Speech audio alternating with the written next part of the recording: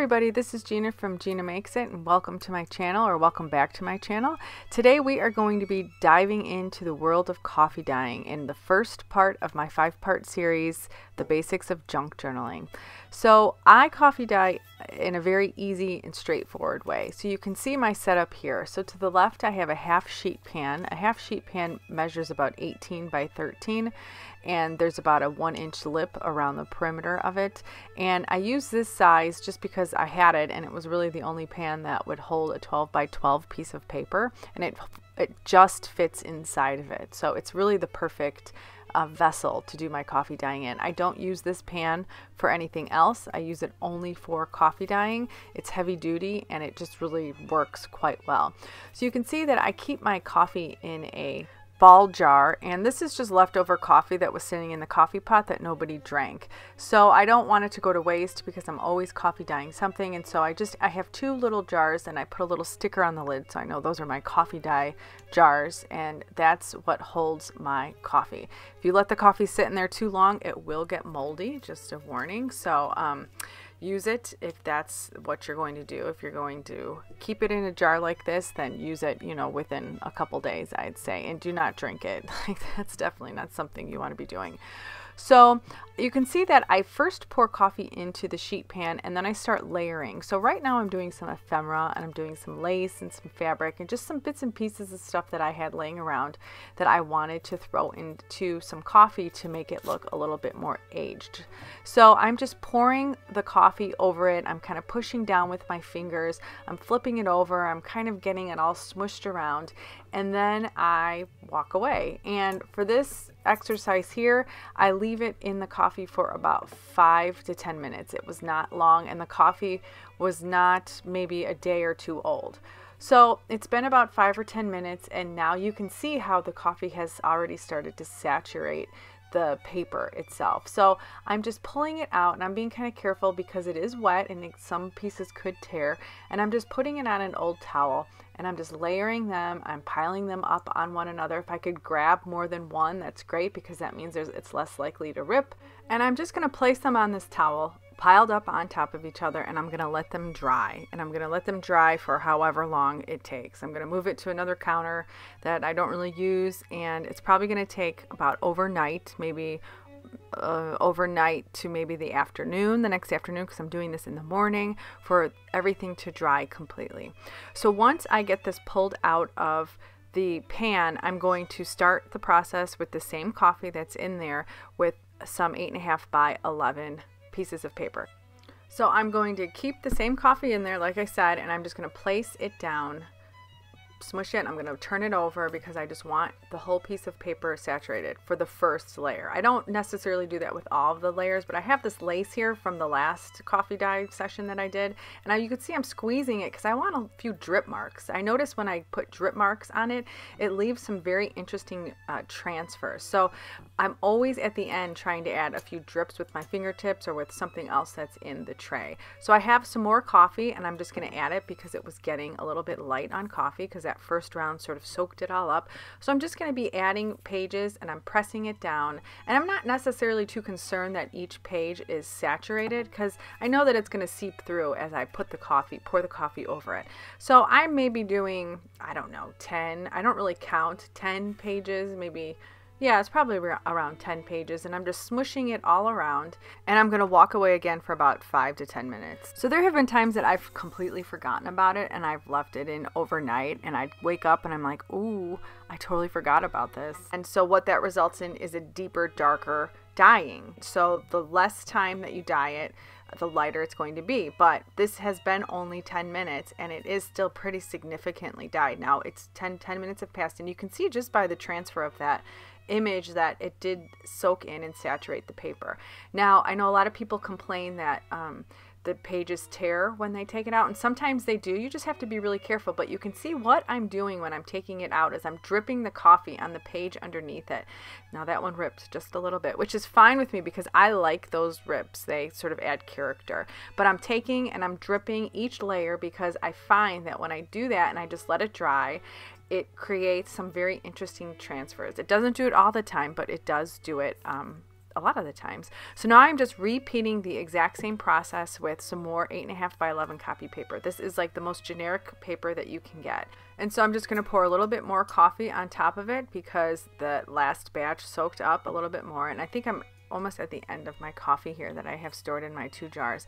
So I'm just placing more pages down, and I'm swirling it around, and I'm pressing it down, and I'm just basically repeating the exact same process that I have done. And now I have some 12 by 12 paper that I'm adding to the top of it, and like I said earlier, you can see that it fits perfectly in this half sheet pan.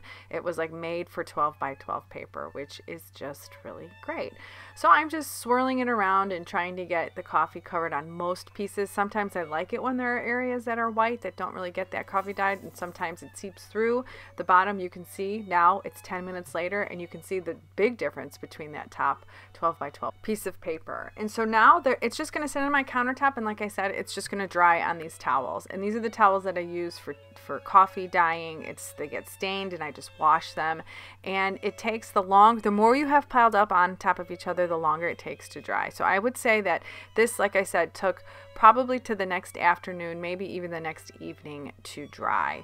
Now that might not work for some people because having that all piled up on their counter might drive them crazy. I have a little bit more counter space in my kitchen, so it doesn't drive me crazy. Some other people, like my mom, says she likes to put it in the oven because it's like a cathartic type of action. She enjoys doing the repetition of the coffee dyeing method that she uses. This is what works for me. I would consider myself a busy person. I know everybody is, I'd say these days. And so this is what works for me. So now I'm just showing you all of the rewards of our efforts. And so here are all of the pieces that I coffee dyed. And so let's say this took about 10 minutes of work, 30 minutes total time. We did 3 batches, and I'd say we got some pretty good coffee dyeing here.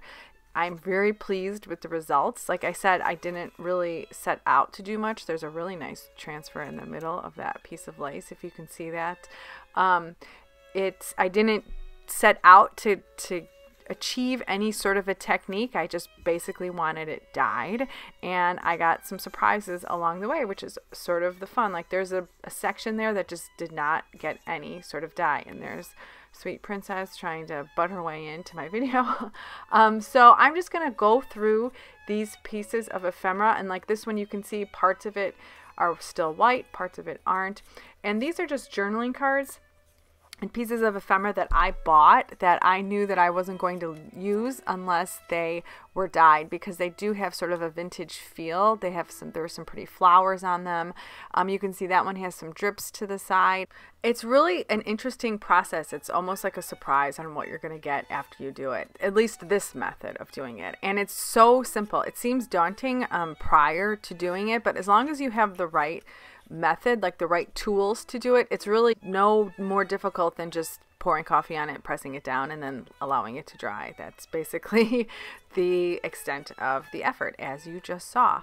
So I am just flipping through these items quickly.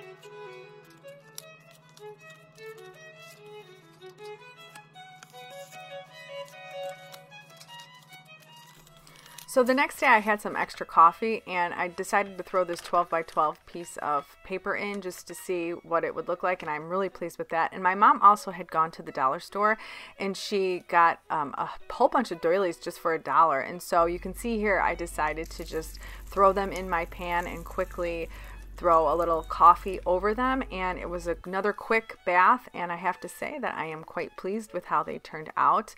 I love coffee dyed doilies. It's one of my favorite things. I don't even like to use the white doilies now. They're like way too white for me. I just love the way that the coffee, and these are 3 different sizes for $1. It was really a pretty good deal, I have to say. And I'm kind of picky about my doily design, and I have to say these are really nice. So here's the paper, all of that copy paper that we just coffee dyed in the first part of this video, and you can see the different transfers that I got. I got watermarks, I got lines, I got different levels of color on all of them. This is the 12 by 12 paper that I threw in there at the end, and I am really, really pleased with the way that this turned out. Now, I do have a problem because I tend to not want to use my coffee dye paper. I think, oh, I should save it, which is like the most absurd, ridiculous thing in the world, because I could just make more, and it's literally just leftover coffee and copy paper. So don't allow yourself to try and hoard your coffee dyed paper, because it's ridiculous. So I'm just going to flip through the rest of these, and like I said, some of it's ripped, some of it's folded, some of it's wrinkled, and I really like that. I like the differences in all of the papers. Now, I have heard that some people kind of ball theirs up when it's wet and they let it dry that way. I have never tried that because it is pretty flimsy. It's on the lighter side, and so I'd be afraid it would rip, but for them it works well, so that might be another technique you might want to try if you're looking for more weathered looking, although this is very crinkly and this is very weathered coffee dyed paper. So now you know that you don't have to spend an entire day dyeing your papers. You can just take 10 minutes, 10 or 20 minutes out of the day, even just 5 minutes if you just want to do one batch, and let it sit and put it to the side, and then you've got a whole bunch. And if you do that every day, then you have kind of a lot in your stash. So this is some legal paper. I am in the middle of cleaning out my craft room, and it is quite the process. And I found some legal paper, which I believe is 8.5 by 14 inches.